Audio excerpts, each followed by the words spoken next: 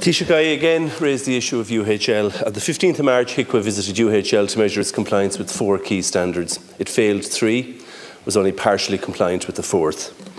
They found that there was inadequate capacity and pointed to the fact that it was the only Model 4 hospital and there were no Model 3 hospitals in the region.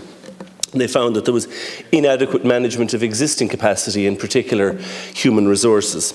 That's just one day, Taoiseach. On every day, it's overcrowded. On every day, it poses a danger to the patients it's supposed to serve. On every day, people are afraid to go to that emergency department. People are afraid that frail family members will be brought by ambulance to that department, begging ambulance drivers to bring them to another facility.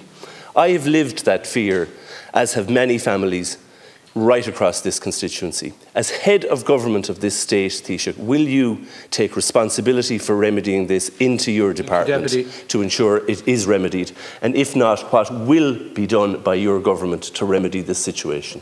Taoiseach.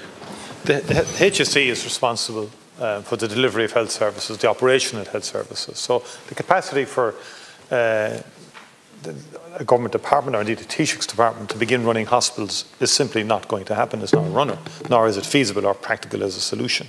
But what we can do, and the Minister has met with the Chair and the CEO and senior management of the HSE, and has requested the development of comprehensive plans which will set out short-term and long-term measures, which will set out, to be taken nationally and at each emergency department and community healthcare organisation to ensure sustainable improvements in ED performance.